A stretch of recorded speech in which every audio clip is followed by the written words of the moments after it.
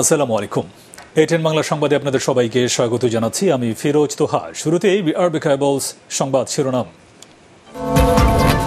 নির্বাচন উৎসব মুখর ও প্রতিদ্বন্দ্বিতাপূর্ণ করতে নেতাকর্মীদের প্রতি প্রধানমন্ত্রীর নির্দেশ। ফের ক্ষমতায় গেলে উন্নয়নের ধারা অব্যাহত রাখার প্রতিশ্রুতি।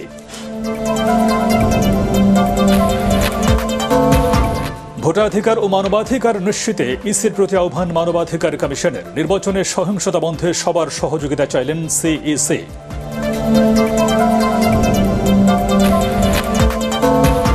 ভোটাধিকার বর্জনের হরণের নির্বাচন বর্জনের আহ্বান নজরুল ইসলাম খানের। হুমকি দিয়ে মানুষকে ভোট কেন্দ্রে নেওয়ার চেষ্টা চলছে, অভিযোগ রিজভির।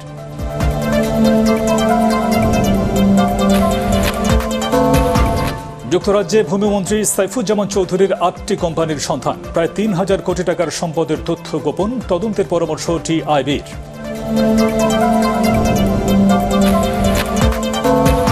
এবং নাশকতার মামলায় সাবেক স্বরাষ্ট্রমন্ত্রী আলতাফ হোসেন চৌধুরী এবং মেজর হাফিজ সহ বিএনপির ৮ নেতাকর্মীকে বিভিন্ন মেয়াদে কারাদণ্ড।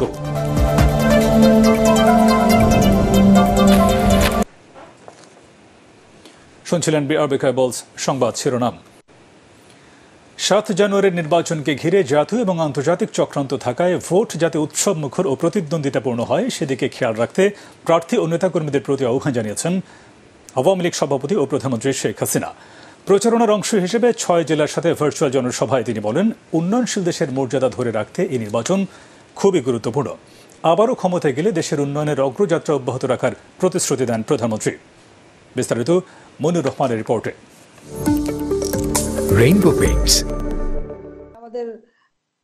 রাজধানীর তেজগাঁওয়ে জেলা আওয়ামী লীগের কার্যালয় থেকে নির্বাচনী প্রচারণার অংশ হিসেবে নরসিংদী, জামালপুর, শেরপুর, কিশোরগঞ্জ, চাঁদপুর ও বান্দরবানের সাথে ভার্চুয়াল জনসভা করেন দলীয় সভাপতি ও প্রধানমন্ত্রী শেখ হাসিনা। এ সময় সংশ্লিষ্ট জেলার দলের প্রার্থীদের সঙ্গে পরিচয় করিয়ে দেন তিনি। সূচনা বক্তব্যে শেখ হাসিনা দাবি করেন, ৯৬ সালে আওয়ামী লীগ সরকার ক্ষমতায় আসার পরেই দেশের মানুষ প্রথম উপলব্ধি করেছিল সরকার জনগণের সেবক। যে কারণে দেশবাসীর কাছে আমার এই আহ্বান যে নৌকা মার্কায় ভোট দিয়ে আওয়ামী লীগকে জয়যুক্ত করে আমরা যেন মানুষের যে জীবন মান উন্নত হয়েছে সেই উন্নত জীবনের ধারা অব্যাহত রেখে দেশের মানুষকে যেন আরো সুন্দরভাবে বাঁচার সুযোগ করতে পারি। বিশেষ করে আমাদের নতুন প্রজন্ম, তারুণ্য, তাদের জন্য বা আজকে যে শিশুটা জন্ম নেবে সেও যেন একটা সুন্দর জীবন পায়। নির্বাচন বানচালে বিএনপি জামাতের অগ্নিসন্ত্রাসের সমালোচনা করেন প্রধানমন্ত্রী। বিএনপি যে হচ্ছে সন্ত্রাসী দল, আর একটা দল জামাত সে হচ্ছে যুদ্ধাপরাধী দল। আর এরা নির্বাচনে না আসলে নির্বাচনে অংশগ্রহণ হবে না, এটা আমরা বিশ্বাস করি না। নির্বাচনের অংশগ্রহণ হবে জনগণের সমাবেশ হলে, ভোটারদের আগমনে নির্বাচন হবে, অংশগ্রহণমূলক নির্বাচন। আমরা সেটাই চাই। আর ওই সন্ত্রাসী দল ওরা নির্বাচনে বিশ্বাসও করে না, আর ওদের দিয়ে দেশের কোনো কল্যাণ আসবে না। মানুষ খুন ছাড়া, দুর্নীতি করা ছাড়া তারা কিছুই দিতে পারবে না। এরা নির্বাচন সবসময় বানচাল করার তালে থাকে, কিন্তু একটা নির্বাচিত সরকার ছাড়া বাংলাদেশের মানুষের ভাগ্য পরিবর্তন হয় না, এটা হলো বাস্তবতা। দলীয় প্রধানের বক্তব্যে উন্নয়ন অগ্রযাত্রার পাশাপাশি গুরুত্ব পায় নির্বাচনে বল প্রয়োগ নয়, শান্তিপূর্ণ পরিবেশ বজায় রাখার উপর। জনগণের ম্যান্ডেট নিয়ে আগামীতেও আওয়ামী লীগ সরকার গঠন করবে বলে আশা করেন শেখ হাসিনা। একটা শান্তিপূর্ণ পরিবেশ আপনারা বজায় রাখবেন, যার যার ভোট সে চাইবেন, জনগণ যাকে খুশি তাকে ভোট দেবে, এটা তো আমাদেরই স্লোগান। আমার ভোট আমি দেব, যাকে খুশি তাকে দেব, এই স্লোগান দিয়েই তো আমরা গণতন্ত্র ফিরে এনেছি, এই স্লোগান দিয়েই তো আমরা সংগ্রাম করেছি।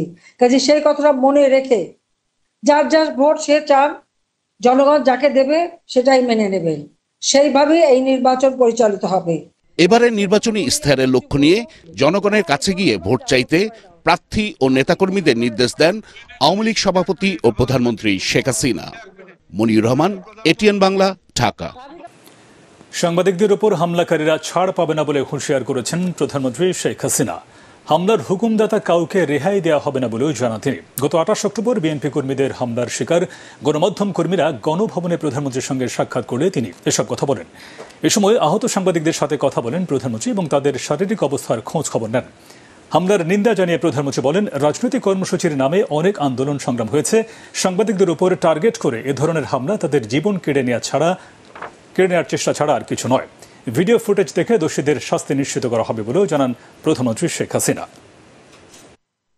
অনেক আন্দোলন সংগ্রাম অনেক কিছু হয়ে গেছে, কিন্তু এইভাবে সাংবাদিকদের একসাথে পেটানো, টার্গেটদেরকে টার্গেট করে মারা, যেভাবে আঘাতগুলি তোমাদের উপর ঠিক মাথায় আঘাত করা, মানে তোমাদের মানে জীবনটা নিয়ে নেওয়ার মতনই একটা অবস্থা সৃষ্টি করা, এটা আমি আসলে আমার নিন্দা করা ভাষা নেই। জাতিপিতা হত্যাকারীদেরও যেমন বিচার করছি, তাদেরও বিচার করেছি। কাজে আজকে যারা এই সমস্ত ঘটনা ঘটাচ্ছে, তারা যদি মনে করে পার পেয়ে যাবে, সেটা তার পার পাবে না। ছবি দেখে দেখে, ফুটেজ দেখে দেখে প্রত্যেকটা খুঁজে খুঁজে বের করে সব কটাকে শাস্তি দিতে হবে। যারা তোমাদের উপরে হামলা করছে একটাও ছাড়া পাবে না, আর হুকুমদাতা যে তাকেও ছাড়বো না। বিভিন্ন আসনে বিচ্ছিন্ন সহিংসতা হলেও কোনো প্রার্থী নির্বাচন বয়কট করবে না বলে মনে করেন আওয়ামী লীগ সাধারণ সম্পাদক ওবায়দুল কাদের। ধানমন্ডিতে দলের সভাপতির রাজনৈতিক কার্যালয়ের সংবাদ সম্মেলনে তিনি বলেন, জনসমর্থন না থাকায় বিএনপির আন্দোলনে মরিচা ধরেছে। আরও জানাচ্ছেন ইয়াসিন রানা। Rainbow Paints.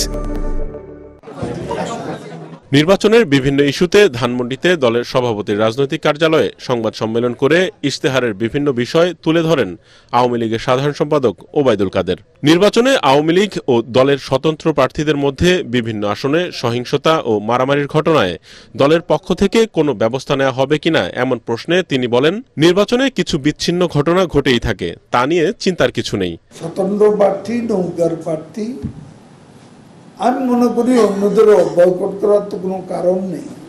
ইলেকশনে এইসব ঘটনা ঘটে, বিচ্ছিন্ন বিক্ষিপ্ত ঘটনা সব ইলেকশনেই ঘটে। সেটার জন্য কি বয়কট করতে হবে? বয়কট করার কোনো কারণ। জনসমর্থন না থাকায় বিএনপির আন্দোলনে মরচে ধরেছে বলেও মন্তব্য করেন তিনি। 28 অক্টোবরের যে নগ্ন নৃশংস প্রদর্শনী তাদের কার্যক্রমে, সেটা থেকে জনগণ বিএনপি থেকে আরো বিচ্ছিন্ন হয়ে পড়েছে। মানুষ তাদের কোনো কর্মসূচিতে বিশ্বাস করে না, হরতালে না, অবরোধে না। এইসব কর্মসূচি জনগণ প্রত্যাখ্যান করেছে। জনসমর্থনের অভাবে তারা সন্ত্রাস দিকে ঝুঁকে পড়েছে। বিজয়ী হলে আওয়ামী লীগ আগামী 5 বছরে 1 কোটি কর্মসংস্থান সৃষ্টি করবে বলেও জানান ওবায়দুল কাদের। ইয়াসিন রানা, এটিএন বাংলা, ঢাকা। জনগণ বিএনপির আন্দোলন বর্জন করায় দলটি এখন গুপ্ত হত্যার ছক আঁকছে বলে অভিযোগ করেছেন তথ্য ও সম্প্রচার মন্ত্রী ডক্টর হাসান মাহমুদ।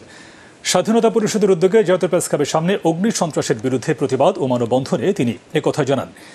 নির্বাচন বন্ধ করতে বিএনপি যাদের কাছে ধর্ণা দিত, তারাও এখন দরজা বন্ধ করে দিয়েছে বলে মন্তব্য করেন তথ্যমন্ত্রী। তিনি জানান, আগামী 5 জানুয়ারি যুক্তরাষ্ট্রের একটি বড় দল নির্বাচন পরিস্থিতি পর্যবেক্ষণে দেশে আসবে। নির্বাচনকে ঘিরে বিএনপির অপপ্রচারের বিরুদ্ধে ব্যবস্থা নিতে ইসির প্রতি আহ্বান জানান ডক্টর হাসান মাহমুদ।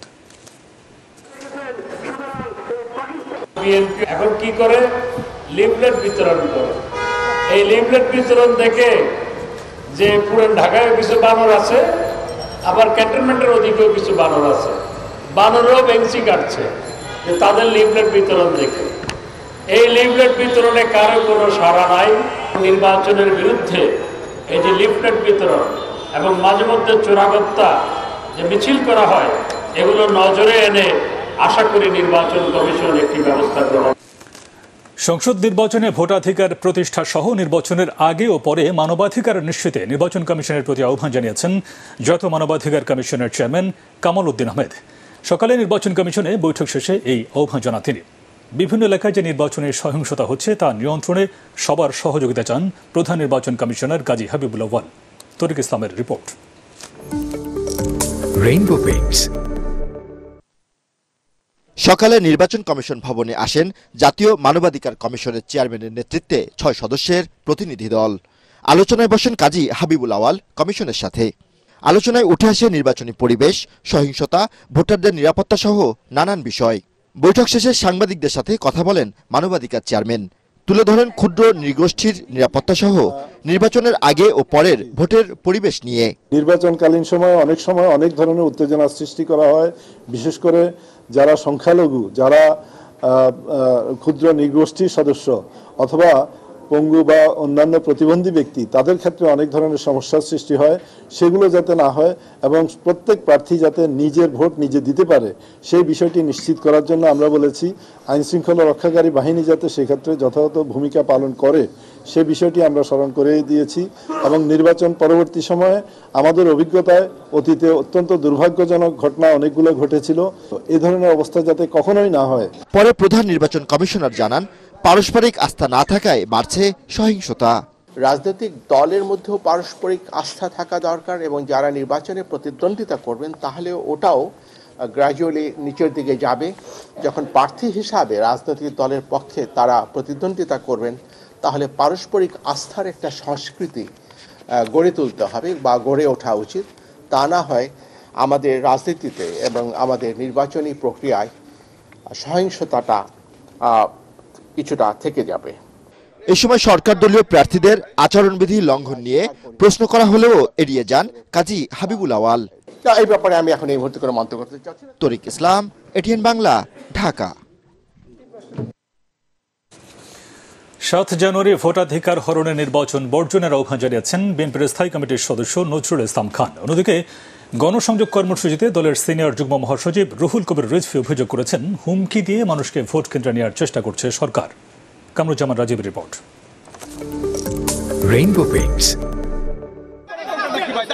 অসহযোগ আন্দোলনের পক্ষে ভোট বর্জনের আহ্বান জানিয়ে রাজধানীর বিভিন্ন এলাকায় গণসংযোগ ও লিফলেট বিতরণ কর্মসূচিতে অংশ নেন বিএনপির সিনিয়র নেতারা।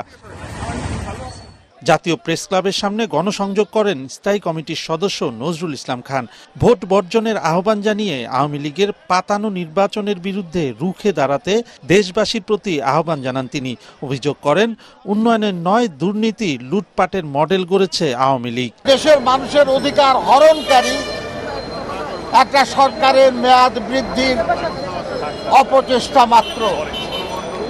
আপনারা তাদেরকে না বলুন, আপনারা তাদের বিরুদ্ধে অবস্থান নিন এবং এই নির্বাচনী খেলা ব্যর্থ করে দিন। অন্যদিকে রাজধানীর কাফরুল ও উত্তরায় গণসংযোগ করেন বিএনপির সিনিয়র যুগ্ম মহাসচিব রুহুল কবির রিজভী। আওয়ামী লীগের একতরফা নির্বাচনে মানুষের আগ্রহ নেই দাবি করে তিনি বলেন, ভয়ভীতি দেখিয়ে মানুষকে ভোট কেন্দ্রে নেওয়া যাবে না। এছাড়া রাজধানীর কাওরান বাজার, বিজয়নগর সহ বিভিন্ন এলাকায় গণসংযোগ করে গণতন্ত্র মঞ্চ, গণ অধিকার পরিষদ, 12 দলীয় ও সমমনা দল ও জোট। এই নির্বাচনে সরকারকে গঠন করবে একটা বাচ্চা ছেলেকে জিজ্ঞেস করেন, সেও বলে দেবে। কিন্তু এই নির্বাচনে বিরোধী দল কে হবে সেইটা বলা মুশকিল। নির্বাচন কমিশন, আদালত সমস্ত কিছুকে আজকে তারা হাডমওয়ালাদের বৃদ্ধাঙ্গুলির কাছে মাথা নত করে দাঁড়ানোর ব্যবস্থা করেছে। আমরা 7 তারিখে ভোট কেন্দ্রে যাব না। বিরোধী নেতারা বলেন, মানুষের ভোটাধিকার কেড়ে নিয়ে ক্ষমতাসীনদের ইশতেহার ঘোষণা করা তামাশা ছাড়া আর কিছুই না। কামরুজ্জামান রাজীব, ATN বাংলা, ঢাকা। বিদেশে প্রায় 3000 কোটি টাকার সম্পদ থাকা সেই মন্ত্রীর নাম জানিয়েছে টিআইবি। তিনি হলেন ভূমিমন্ত্রী সাইফুজ্জামান চৌধুরী জাভেদ। যুক্তরাজ্যে 6টি নয়, তার নামে 8টি কোম্পানির সন্ধান পেয়েছে ATN বাংলা। এসব বিষয়ে তদন্তের পরামর্শ দিয়েছেন টিআইবির নির্বাহী পরিচালক ডক্টর ইফতেখারুজ্জামান। হলফনামায় তথ্য গোপন করায় জাভেদের বিরুদ্ধে ব্যবস্থা নিতে পারে নির্বাচন কমিশন। আরও জানাচ্ছেন মাহবুব কবির চপল।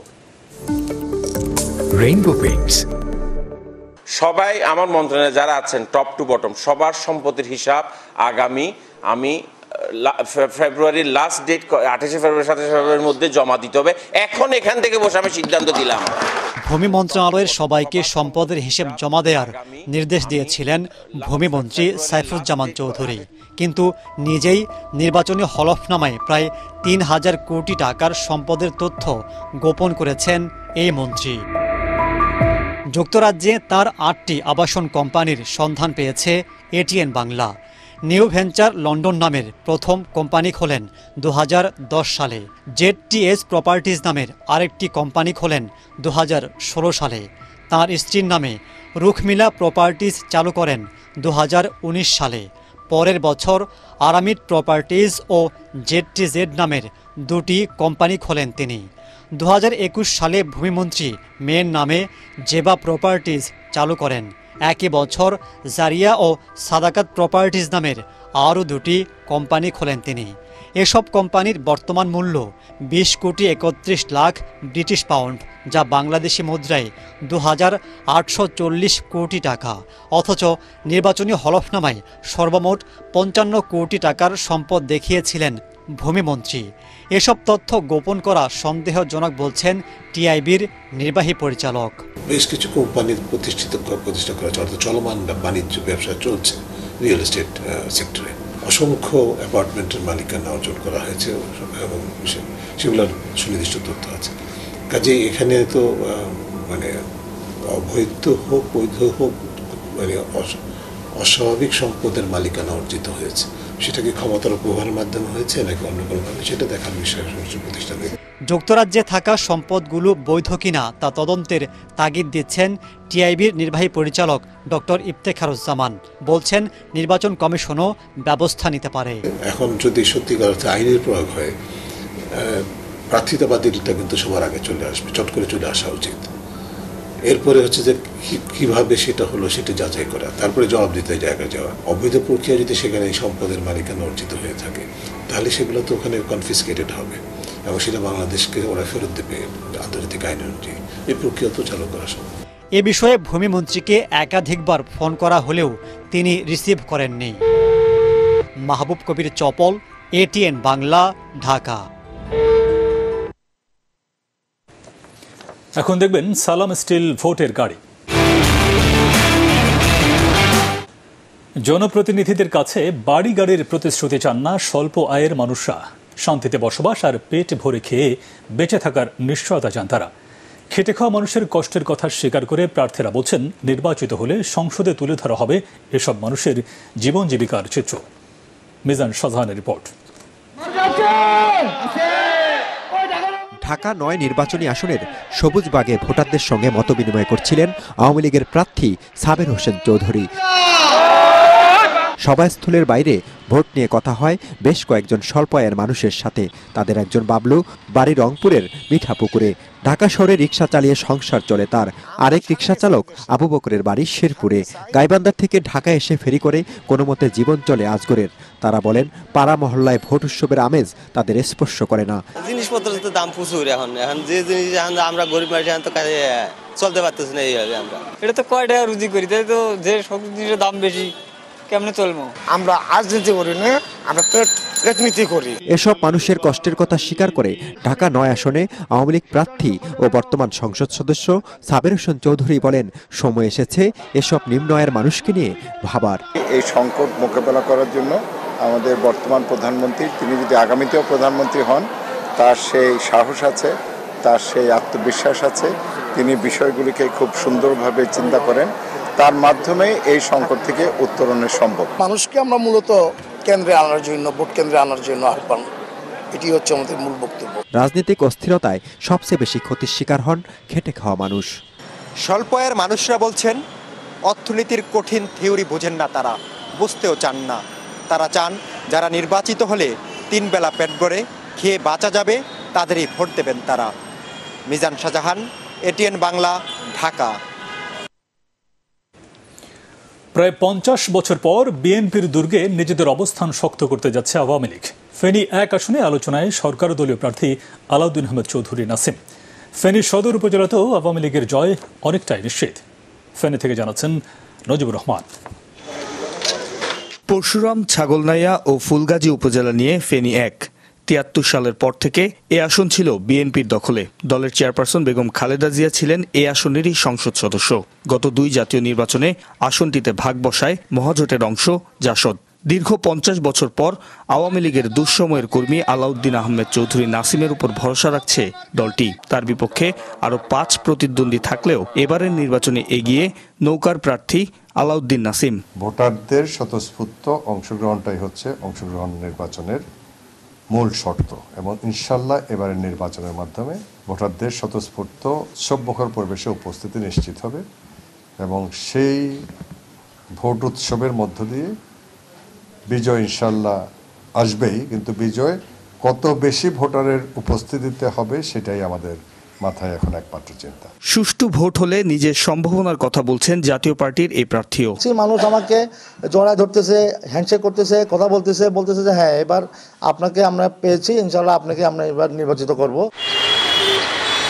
ফেনী সদর আসনে ভোটের সমীকরণ আরও সহজ আওয়ামী লীগের জন্য। 8 জন প্রার্থী হলেও প্রচারণায় সবার চেয়ে গিয়ে বর্তমান সংসদ সদস্য নিজামুদ্দিন হাজারী। পুরো শহর জুড়ে নির্বাচনী আমেজ এনেছেন তিনি একাই। সবাই সবার মতো করে কাজ চালিয়ে যাচ্ছে, কোথাও কেউ কোনো বাধার সম্মুখীন হচ্ছে না।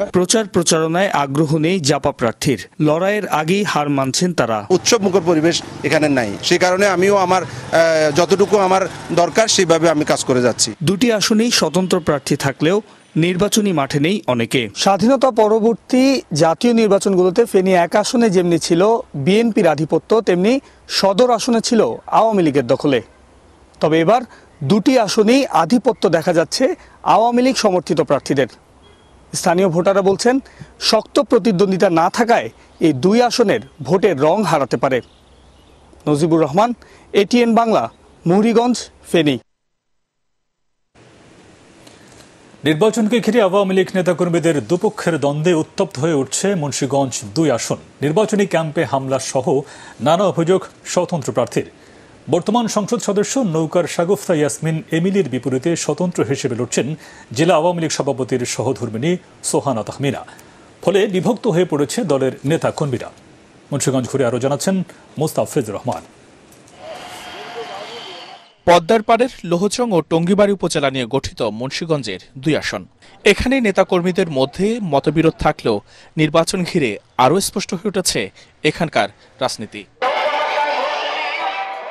দ্বাদশ সংসদ নির্বাচনে এ আসনে 9 জন প্রার্থী থাকলেও নৌকার মূল প্রতিদ্বন্দ্বী হিসেবে আছেন জেলা আওয়ামী লীগ সভাপতি মোহাম্মদ মহিউদ্দিনের সহধর্মিণী। জেলার পদ্মারী 2 নেত্রীর ভোট যুদ্ধে দোটানায় নেতাকর্মীরা। যারা জননেত্রী শেখ হাসিনা, যারা নৌকা মার্কা এই দেশকে স্বাধীন করেছে, নৌকা মার্কা এই দেশে গণতন্ত্র প্রতিষ্ঠিত করেছে, যারা আওয়ামী লীগের, যারা আওয়ামী লীগ করে, যারা বঙ্গবন্ধু, তারা নৌকা মার্কাই করছে। আমার ক্যাম্পগুলোতে টেবিল চেয়ার ভাঙতেছে এবং একটা দীপুর একটা আমার ক্যাম্পে তালাও লাগাই দিচ্ছে। প্রতিপক্ষ যেই পরিমাণ নৌকা নিয়ে বাধা দিচ্ছেন, এটা আসলে খুব ন্যাক্কারজনক এবং দুঃখজনক। ভোটাররা বলছেন বিগত দিনগুলোতে ব্যাপক উন্নয়ন হলেও সড়ক, নদী ভাঙন সহ বেশ কিছু সমস্যা রয়েছে এখানে। ভোট দিয়ে যোগ্য প্রার্থীকে নির্বাচিত করতে চান তারা। লোহজন থেকে আপনার এদিকে হাসাইল বড় মোকাম পর্যন্ত একই পরিস্থিতি, শুধু প্রতি বছরই ভাঙে। প্রতি বছরই আমরা এই ভাঙনের সাথে আমরা লড়াই করি। রাস্তাঘাটে যদি ভাঙা জুঙ্গা আছে, এগুলো যদি ক্লিয়ার করে দেয় ভালো হয় আমাদের জন্য। যে যোগ্য প্রার্থী তারাই আশা করি। এ 2 উপজেলায় 23টি ইউনিয়নে ভোটার সংখ্যা 3.5 লাখেরও বেশি। মুন্সিগঞ্জের এই আসনটিতে 2 নারীর লড়াইয়ে আওয়ামী লীগের বিভক্তি অনেকটা দৃশ্যমান। বেশিরভাগ নেতাকর্মী ভাগ হয়ে করছেন প্রচারণা। তবে কার পক্ষে ভোট করবেন তা নিয়ে অস্বস্তিতে পড়েছেন এখানকার জ্যেষ্ঠ নেতারা। মুস্তাফিজুর রহমান, ATN বাংলা, মুন্সিগঞ্জ। দর্শক, প্রচারণা সহ নির্বাচনের সার্বিক বিষয়ের খবর জানতে মানিকগঞ্জে আছেন সহকর্মী আদিন সজীব। তিনি তুলে ধরছেন সেখানকার খবর। ATN বাংলার ভোটের গাড়ি নিয়ে আমরা এখন রয়েছি মানিকগঞ্জ 3 আসনে। মানিকগঞ্জ 3 আসনের পথে ঘাটে নানা প্রান্তরে আমরা ছুটে বেরিয়েছি। আমরা কথা বলেছি ভোটারদের সঙ্গে, দেখেছি মানুষের আগ্রহের কথা, অনাগ্রহের কথাও শুনেছি। মানিকগঞ্জ 3 আসনের যারা প্রার্থী রয়েছেন তাদের মধ্যে অন্যতম হচ্ছে স্বাস্থ্যমন্ত্রী জাহিদ মালিক এবং তার সঙ্গে প্রতিদ্বন্দ্বিতা করছেন জাতীয় পার্টির জহিরুল আলম রুবেল। এই দুজনেরই মূলত সবচেয়ে বেশি প্রতিদ্বন্দ্বিতা হবে। এছাড়াও তৃণমূল, বিএনপি, বিএনএম সহ আরও কয়েকটি রাজনৈতিক দলের প্রার্থীরা রয়েছেন। তবে প্রতিদ্বন্দ্বিতা এখানেই হচ্ছে। ভোটারদের আগ্রহ রয়েছে, ভোট নিয়ে ভোট দিতে চান তারা, ভোট দিয়ে নির্বাচিত করতে চান তাদের প্রতিনিধি। কিন্তু অনেক ভোটারই আমাদেরকে জানিয়েছেন যে এবারে নির্বাচনে যেহেতু নৌকার সঙ্গে যারা প্রতিদ্বন্দ্বিতা করবেন তাদের প্রতিদ্বন্দ্বিতাটা খুব বেশি জমবে না, সে কারণে কিছুটা আগ্রহ কম হচ্ছে, আমেজ কম রয়েছে, আলোচনা কম হচ্ছে, চায়ের আড্ডা তেমন একটা জমছে না বলে আমাদেরকে জানিয়েছেন তারা। এবার অন্যান্য প্রসঙ্গ। নাশকতা ও পুলিশের কাজে বাধা দেওয়ার ঘটনায় গুলশান থানায় করা মামলায় সাবেক স্বরাষ্ট্রমন্ত্রী বিএনপি নেতা আলতাফ হোসেন চৌধুরী এবং অবসরপ্রাপ্ত মেজর হাফিজ উদ্দিন আহমেদ সহ 8 জনকে বিভিন্ন মেয়াদে কারাদণ্ড দেওয়া হয়েছে। একই সাথে 11 আসামিকে বেকসুর খালাস দিয়েছেন Dhaka metropolitan magistrate Rajesh Chowdhury. Monir Hossain তপুর report. Rainbow Paints. রায় ঘোষণার নির্ধারিত দিনে সিএমএম আদালতে আসামিদের অনুপস্থিতিতেই বৃহস্পতিবার দুপুরে রায় পড়া শুরু করেন বিচারক। আসামিদের বয়স বিবেচনা করে নাশকতার জন্য 18 মাস ও পুলিশের কাজে বাধা দেওয়ার জন্য 3 মাস কারাদণ্ড দেওয়া হয় 3 জনকে। তারা হলেন বিএনপি নেতা আলতাফ হোসেন চৌধুরী, অবসরপ্রাপ্ত মেজর মোহাম্মদ হাফিজ উদ্দিন ও বিএনএম এর স্থায়ী কমিটির সদস্য অবসরপ্রাপ্ত মেজর মোহাম্মদ হানিফ। এছাড়া আরও 5 আসামিকে 3.5 বছর করে কারাদণ্ড দেওয়া হয়। একই সাথে দণ্ডপ্রাপ্ত 8 জনকে 5,000 টাকা করে অর্থদণ্ড দেওয়া হয় এবং 11 আসামিকে বেকসুর খালাস দেওয়া হয়। 19 আসামির মধ্যে শুধুমাত্র আলতাফ হোসেন চৌধুরী কারাগারে রয়েছেন, বাকিরা পলাতক আছেন। এই মামলা সন্দেহজনকভাবে প্রমাণিত হয়েছে এবং সাক্ষীরা সাক্ষ্য প্রদান করেছে, তার ভিত্তিতেই আজকে এই সাজাটা হয়েছে। আসামি পক্ষের আইনজীবী জামিনের আবেদন করলে তা নামঞ্জুর করে এ রায় ঘোষণা করেন বিচারক। আমরা এই রায়ে সংক্ষুব্ধ, এটি একটি মিথ্যা মামলা। এই ফরমাইশি রায়, এই রায়ের বিরুদ্ধে আমরা উচ্চ আদালতে আপিল করব।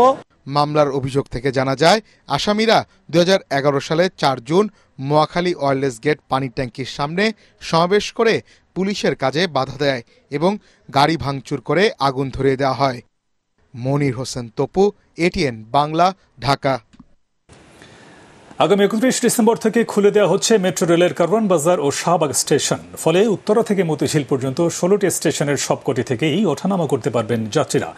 এছাড়া 31st নাইট ও নববর্ষ উদযাপনকে ঘিরে মেট্রো রেলের 1 কিলোমিটার এলাকায় ফানুস না উড়ানোর নির্দেশ দিয়েছে মেট্রো রেল কর্তৃপক্ষ। আরও জানাচ্ছেন মুস্তাফিজুর রহমান। Rainbow Paints. রাজধানীর উত্তরা থেকে মতিঝিল পর্যন্ত মোট 16টি স্টেশনের মধ্যে 14টি চালু হলেও কর্মযজ্ঞ শেষ না হওয়ায় খোলা হয়নি কারওয়ান বাজার ও শাহবাগ স্টেশন। তাই এই এলাকায় চলাচলকারীদের ছিল খানিকটা আক্ষেপ। তবে সে আক্ষেপের অবসান হচ্ছে 31 ডিসেম্বর।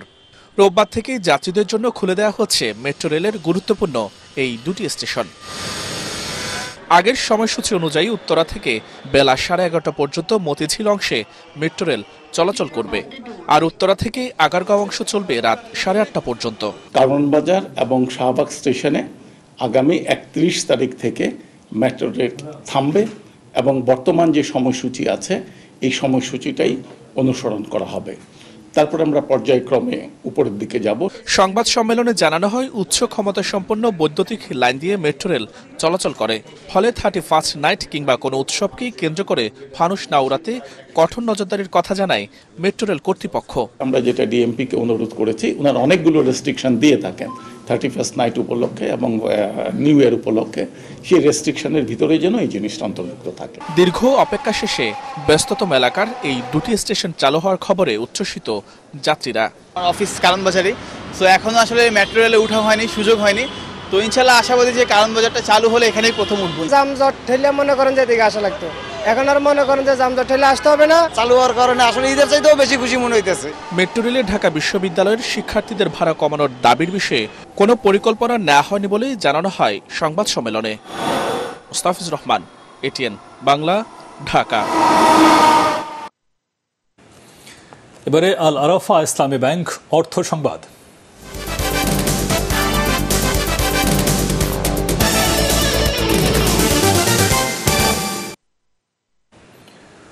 চলতি বছর চট্টগ্রাম বন্দরে কন্টেইনার হ্যান্ডলিং 3 মিলিয়ন বা 30 লাখের বেশি হয়েছে বলে জানিয়েছে কর্তৃপক্ষ।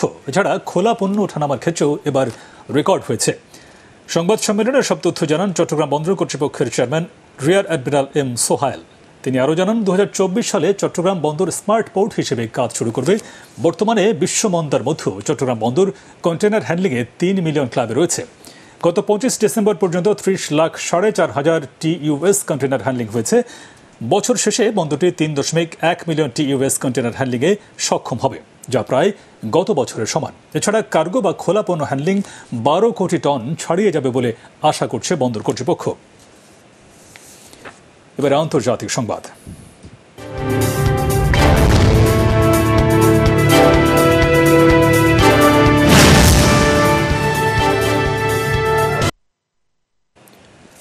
সামরিক বাহিনীকে যুদ্ধের সব ধরনের প্রস্তুতি রাখার নির্দেশ দিয়েছেন উত্তর কোরিয়ার সর্বোচ্চ নেতা কিম জং উন। যে কোনো পরিস্থিতি মোকাবিলায় পরমাণু অস্ত্র তৈরি রাখারও নির্দেশ দেন তিনি।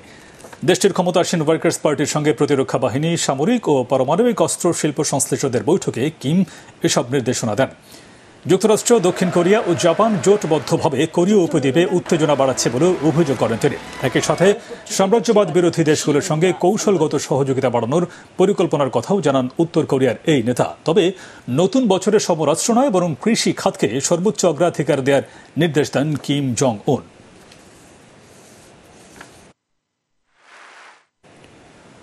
নতুন বর্ষবরণে রাশিয়ায় সবচেয়ে জনপ্রিয় খাবার অলিভিয়ার সালাদ, যার প্রধান উপাদান ডিম, কিন্তু তার দাম গত কয়েক মাসে 40%-এরও বেশি বেড়েছে। আগে 60 রুবলে 10টি ডিম পাওয়া গেলেও এখন তার দাম হয়েছে 80 থেকে 85। খোলা বাজারে ডিমের দাম আরও বেশি বলে মস্কোর একটি টেলিভিশন অনুষ্ঠানে প্রেসিডেন্ট ভ্লাদিমির পুতিনকে জানান সাধারণ ভোক্তারা। এর জবাবে ক্ষমা চেয়েছেন পুতিন। দুঃখ প্রকাশ করে তিনি বলেন, সরকারের কাজের ত্রুটির কারণেই এমন পরিস্থিতি হয়েছে। খুব শিগগিরই বাজার পরিস্থিতি ঠিক করার প্রতিশ্রুতি দেন রুশ প্রেসিডেন্ট। এবারে পলিটিক্স খেলার খবর।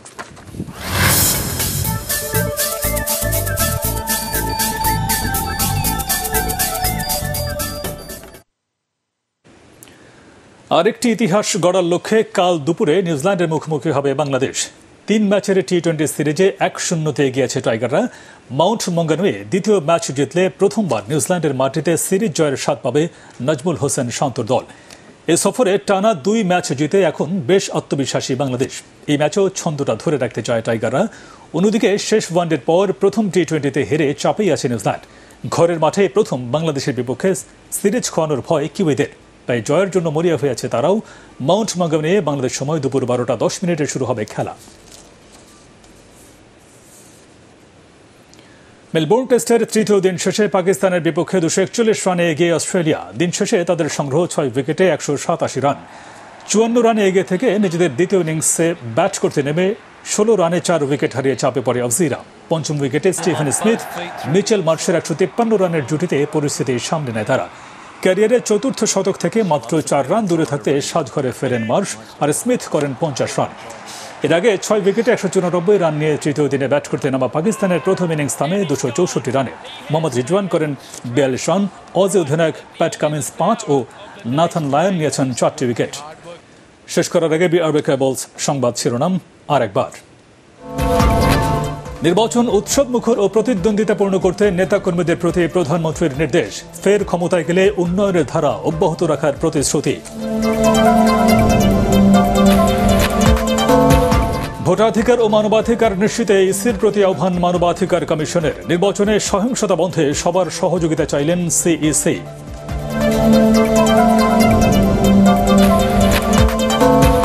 ভোটাধিকার হরণের নির্বাচন বর্জনের আহ্বান নজরুল ইসলাম খানের। হুমকি দিয়ে মানুষকে ভোট কেন্দ্রে নেওয়ার চেষ্টা চলছে, অভিযোগ রিজভির।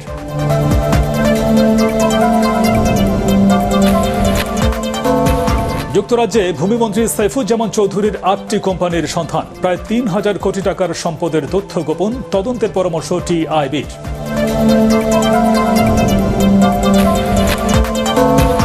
এবং নাশকতার মামলায় সাবেক স্বরাষ্ট্রমন্ত্রী আলতাফ হোসেন চৌধুরী এবং মেজর হাফিজ সহ বিএনপির 8 নেতাকর্মীকে বিভিন্ন মেয়াদে কারাদণ্ড।